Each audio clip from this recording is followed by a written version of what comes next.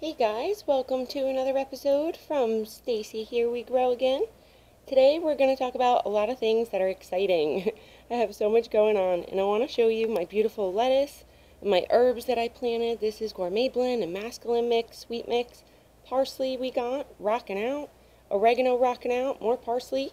We're sowing some more seeds. We got basil that's sprouting. We sowed these seeds just a few days ago. So they're really cute, these little basil plants. I love them. I sowed some lavender in here 2 days ago, which is already starting to sprout right there. I don't know if you can see that. But this is what I'm growing here, and we're just gonna go over some things. Parsley is basically a 2-year herb. After 2 years, it has a 2-year lifespan, it dies. It flowers and dies. It pushes out seeds before it dies, and then you can get a bunch of seeds off of it.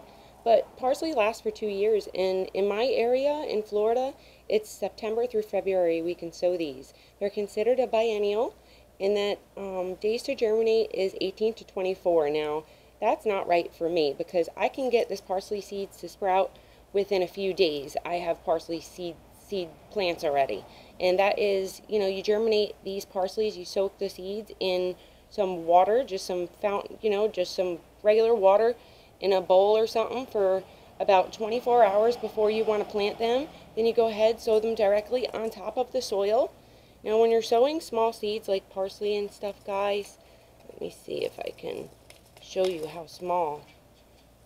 And check how tiny them seeds are. They're really tiny. So any seeds that are like this, like lavender, I'll show you those. They're kind of like the lettuce.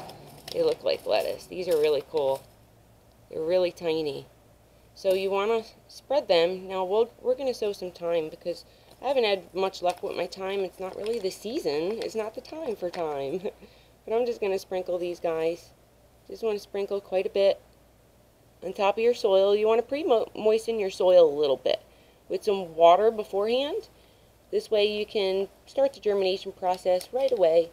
Sprinkle, thyme and oregano and stuff like that. You can sow a bunch of seeds in there. This is a bunch of seeds. This is a bunch of plants, because if you just have like one oregano or one parsley plant, you can definitely grow parsley. Just keep parsley, like 2 or 3 plants in one big container like this. I usually don't plant a lot of parsley together, because look how lanky they get.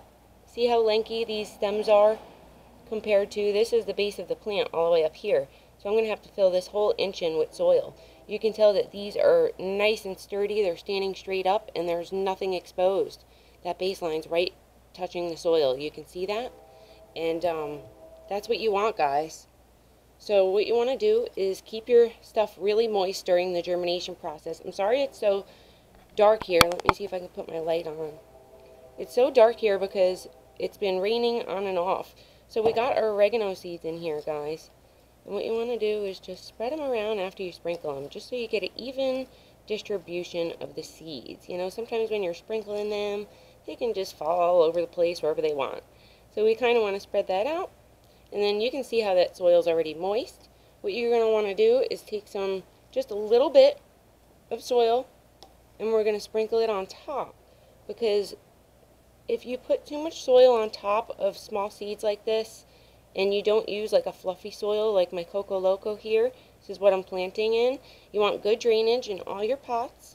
And if you don't plant in like a fluffy soil and you put too much soil on top of these small seeds, what's going to happen is they won't pop out of the soil. Now green beans and squash and stuff like that, and watermelon, pumpkin, they have big seeds, so you can definitely shove them down about 1/4 of an inch to an inch down. That's fine. So after you get your seeds and your soil on there, you can just give it a moist. Now don't pull out your water. You just want to give it enough so it's moist and let it soak through. And then you can give it some more. And we're good to go. You're going to keep this moist through the whole germination process. Now, if you're in cold weather right now, you probably can't grow your herbs and stuff outside like I can. So I want to show you that you can grow your herbs, lavender, oregano, these lettuce containers, anything in containers, your radish. Check this lettuce out. I don't want to touch it too much because my hands are dirty.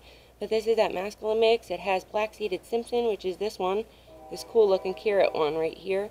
And then some mustard seed and some red mix in there, red leaf, And then the gourmet blend, which I love. This is my gourmet blend. This lettuce is so sweet, guys. I love this. I don't care for the mustard seeds too much.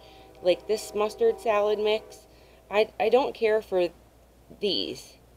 And they tend to get pests a lot. So I'm picking these out. I don't really like them too much. I don't mind a few of them, but they're kind of remind me of like arugula. They have like a bite to them. So if you don't like that, don't grow this kind. That is like a mustard seed, and they have just a really strong bite to them. So you just want to sow your seeds, guys. Get them sowed, and then we're gonna keep them in for your herbs and your lettuce, 4 to 6 hours, even 7 hours of sun a day is great right off the bat from seed. Because once you do that, guess what? You don't have to acclimate your plants. We got sage back there, guys. I sowed some sage. Can you check that out? We got sage right there, and she's in season right now for me. So she's rocking out. Check her foliage out. She's doing so good. We repotted her, and look how big that foliage is getting. Now these I can grow outside because I live in Florida, so outside right now is really good for me to be growing. I can basically grow herbs and lettuce till January, February. We really don't get a frost till January. So if you need to grow herbs or you want to grow lettuce and stuff like that, guess what you should invest in? T5 Grow Light. I've been using this for years. This is my savior. When my succulents are stretching, I plant so many succulents too, which need supplemental lighting in the wintertime because, they're sun-loving plants. They really need this light. So my lights are by Sunlight Supply, Sunblaze 24, and they're a 2-foot they're a 2-foot ballast, and you want to be careful, guys. You don't break your lights. I need to be careful because these fluorescent lights can break really easily. And these are 24 watts, and they're high output, but they give off a lot of light, so a lot of photosynthesis for your plants that your plants need. They come with these strings on the sides of them, and then I take my little V-hook here, and I hook them in. And you want to keep this, in a windowsill or something so you get that sunlight from outside. But if you're lacking that sunlight in your house, having a grow light all year long, especially in apartments and stuff like that, is really cool to have. Then you just put a S-hook where my finger is, a little S-hook, and then you put it on a chain, and you're good to go with your fluorescent lights, guys. Now, my fluorescent lights, I can keep these. They do not burn my plants. I can keep these lights. They don't put off a lot of heat. You can actually put your whole hand on top of the lights once they're on. It's not good to look at the lights, so if you're using lights, just don't look at the lights. But I want to show you just how they look. That is the bulbs. And there's 4 bulbs in there, and they come with reflectors on them. And they work really, really well. And they come with little hookups so you can hook other lights to them as well. I have another pair of these that are actually up in my house, but I have to get through a whole bunch of stuff in my house to get to them. So I'm just showing you guys basically how to use it. And you can even grow them out. You can use this outside too. If you have a lanai like me and you're not really getting a lot of sun, I get tons of sun in here, you can tell. You can even put it up in the lanai and hang it up and turn it on during the nighttime if you have to, or if your plants need a little extra sunlight. You can put it up anywhere, this light. I mean, it's great to have on hand for your plants growing in the cold weather when you need to, supplement that lighting for your plants if they're not getting enough. And you can grow all these plants. You can keep all these plants. You can grow radish, carrots under that grow light. They're just going to need like full sun.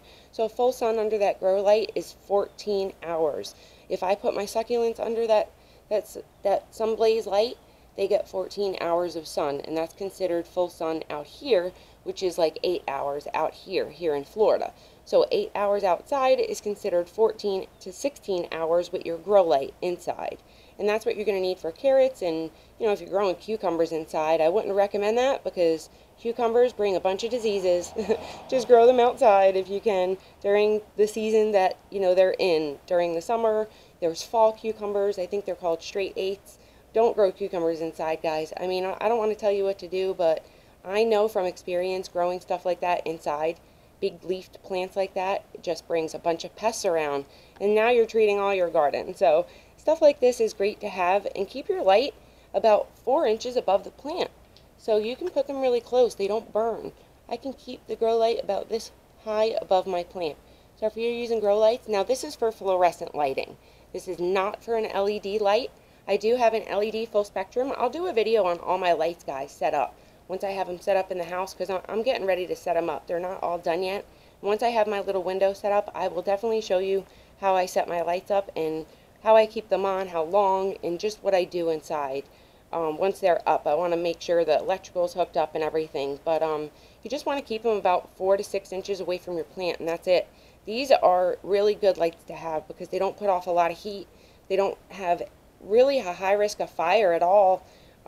These are a lot better than any other light out there that I've ever used. And this with that fluorescent LED light, which is my full spectrum, that's actually a bloom bulbs in it too. It has like red tint to it. It has red and green, which the red's for bloom and the green is for growing.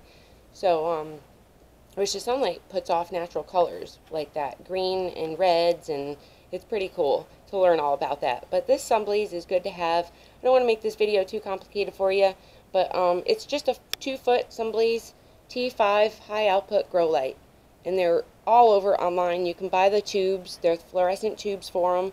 I don't know if the ballasts come with them.